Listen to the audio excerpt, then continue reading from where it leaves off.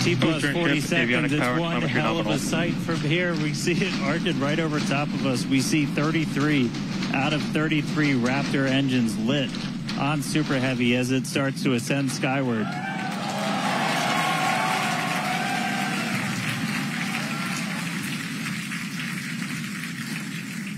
Coming up on maximum aerodynamic pressure, then only about a minute and a half until we get into hot staging. Wow, Dan, that was incredible. We could feel the building shaking here, feel the vehicle's power. Now we're just about a minute away from shutting down those engines on the booster. Again, this booster is flying for its second time today. All right, so hot staging coming up. And you just watched the 9th test of the SpaceX Starship rocket. Looks like it was a successful launch there, Jason. I want to bring you back in. I mean, your first observations. We heard the applause. We heard the cheers. I think it couldn't have gone better in terms of the launch. It really couldn't, and that's a great sign, especially, Liz, after holding twice during that launch countdown at that 40-second mark, because that indicates maybe not everything was perfect, but it showed that they were able to hold, work through some of those issues, and still make the launch. It's a great sign that all 33 of those engines are firing now, and you'll see the separation that's coming up. One thing I do want to point out, everybody has been wowed really, right, by the return of these boosters, that they're caught back down there at Starbase again. That is not going to happen this time.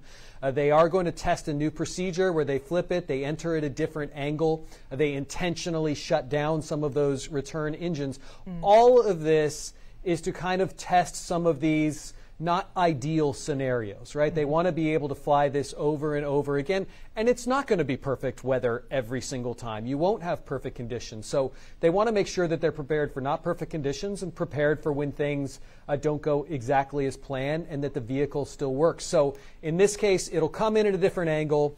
It'll have a hard splashdown out into the Gulf, and then we'll follow and we'll see what the Starship does from there. It was I think it was about 7 minutes in on that flight in January. It was more than 8.5 minutes in at the flight in March where we saw that vehicle break apart. So we still have a few minutes to go to see what happens with that vehicle and if it can get past some of those trouble spots that we saw over the last few months. If it's able to successfully do that, one of the other things it's going to do, Starship will do when it's in the air today, is it's going to deploy some kind of dummy Starlink satellites. And again, this is to just test out its capability to carry a payload, to be able to deploy that payload while it's in the air. So that's one of its missions as it continues on this flight today, as well as testing out some of the hardware that is on the spacecraft today. They've changed out some of the heat shields. They've made some other changes to the hardware. And again, this is just to put everything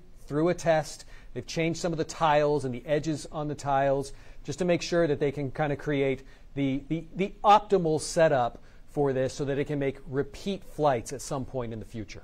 Boy, I don't care how many times we watch these, Jason, just sends chills up and down your spine seeing that rocket launch. And those pictures coming out, just the initial pictures coming out of that Starship rocket are just spectacular. Thank you so much for sticking with us, and we got to cover it live. How exciting was that? Yep, I'm glad we got to do that. Thanks, Liz. Absolutely. Thanks, Jason.